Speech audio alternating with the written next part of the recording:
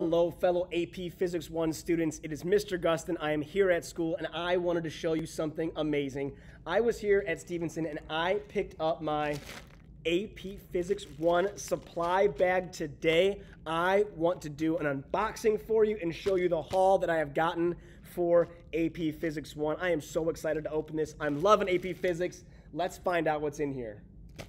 Here we go. All right. In this plastic bag, I'm going to pop it right open. What's the first thing I find? Oh, wow. It is a white paper plate. I'm not sure what it's used for, but it seems it's Dixie Ultra brand, so you know it's the good stuff. I'm excited to use this. I'm not sure what it's for, but I want to make sure I hang on to that, the paper plate. What's next?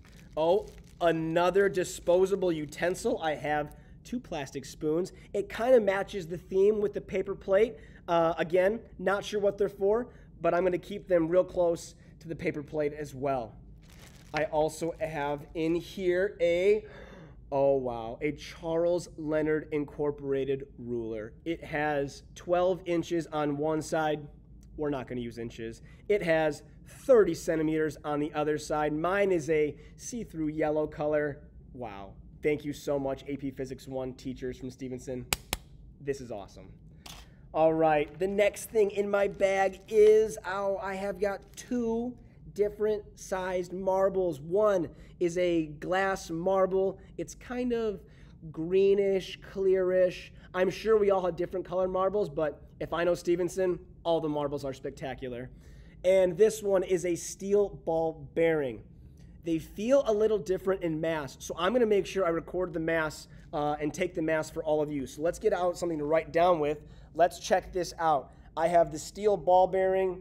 Its mass is it's moving on me, 8.4 grams for the steel ball bearing. I would have a little piece of paper out, write down 8.4 grams for the steel ball bearing, and toss that in the bag as well. The glass marble is 6.0 grams. So again, little piece of paper, 6.0 grams for your glass marble.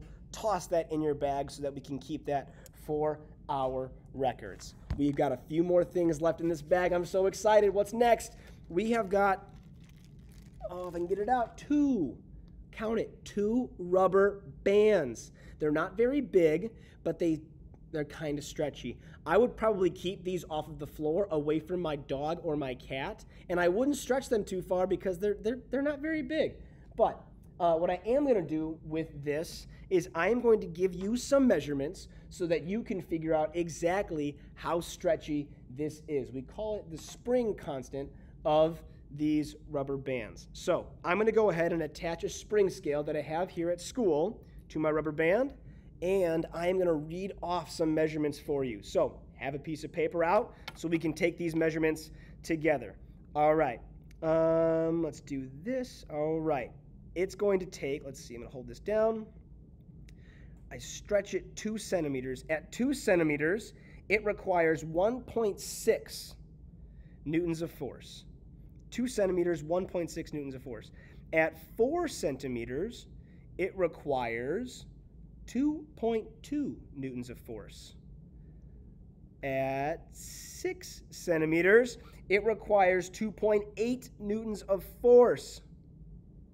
At 8 centimeters, it requires 3.3 newtons of force. At 10 centimeters, it requires 3.75 newtons of force. And I'm going to go ahead and stretch this thing all the way to 20 centimeters just because. At 20 centimeters, it requires 6.2 newtons of force. Ask your teacher what to do with those values to figure out exactly how stretchy this rubber band is. Well, students, that's it. That's all I have. That's quite a bit. I'm excited to do some semester 1 physics with those materials. I hope you are too.